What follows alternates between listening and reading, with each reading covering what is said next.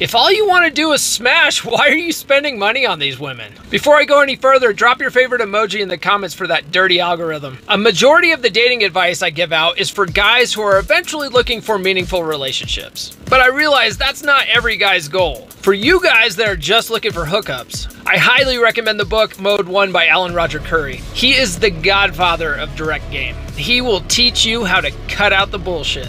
He will teach you how to find women that he calls reciprocators or wholesome pretenders. And these women are usually DTF, without needing to spend too much time or money on them. I recently had the privilege of speaking with Alan Roger Curry. That episode drops the day after Christmas. But until then, smash that like button and give me a follow if you want to get better with women.